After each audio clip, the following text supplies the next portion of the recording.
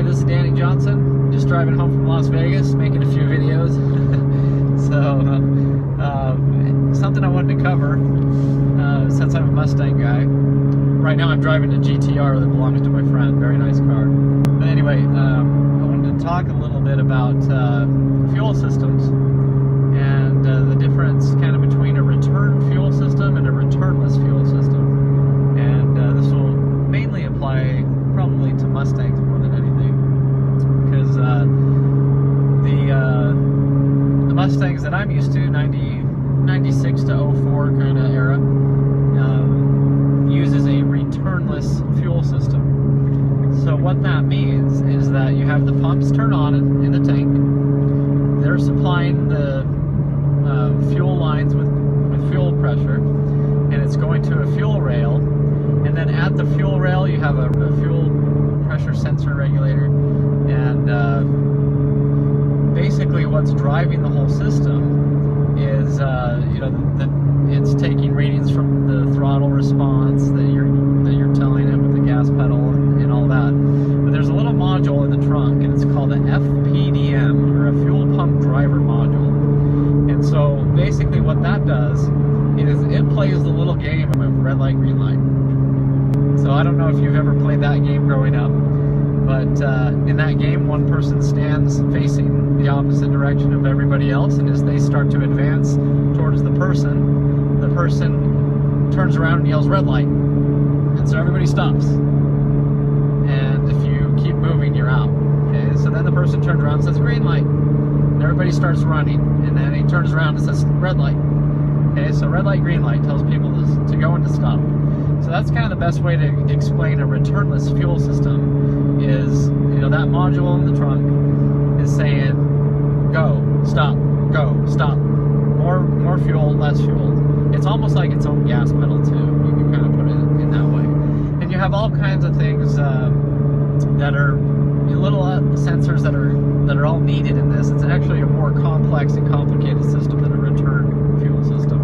One of those other components that just really complicated more in the fuel tank, and it's called a PPRV. So it's positive pressure release valve, something along those lines, and relief valve.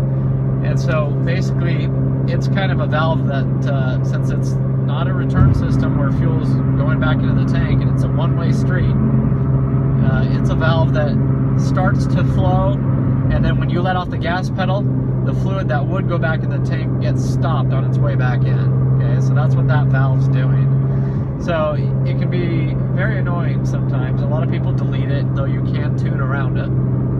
And basically, that valve in that game of red light, green light is just another delay that's caused, because let's say, for example, you step on the gas full throttle. Then you go to shift. Let's say you let go of the gas and go to shift. As soon as you let go of the gas, fuel pump driver module says red light, so all the fuel stops. Okay? As the fuel stops, and you have all the pressure that was being pumped up to the fuel rail, now that fuel starts to come back into the gas tank, but it gets stopped again by that PPRV valve. It says you're not going back in the tank, this is a one-way street. And so then when you get back on the throttle, the fuel pump driver module now says, okay, green light, go. And then you have that little bit of a delay from the fluid that was headed to the fuel rail and then got stopped and was on its way back, and now it's told green light and tells it to go back to the fuel rail again. So that's kind of the whole system and how it's working. And so with that, every once in a while, if you're light shifting, the car will stop and then go again real quick. And that's not good, because then you could create a lean condition.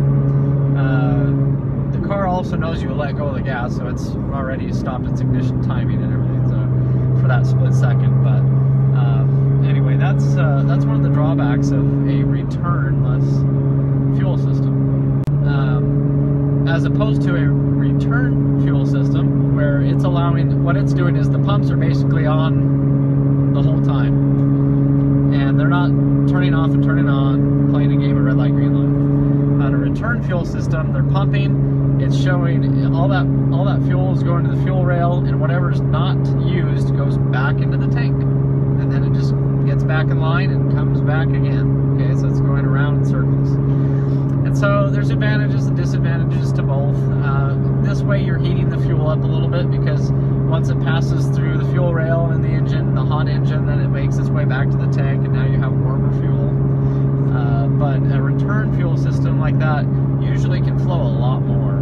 It's a lot less complicated, as we said. And we won't go into the details of the fuel pressure regulators and all that kind of stuff, but just basically put, a return system goes in a circle, keeps the pumps are operating the entire time, and on a returnless, you're playing a game of red light, green light.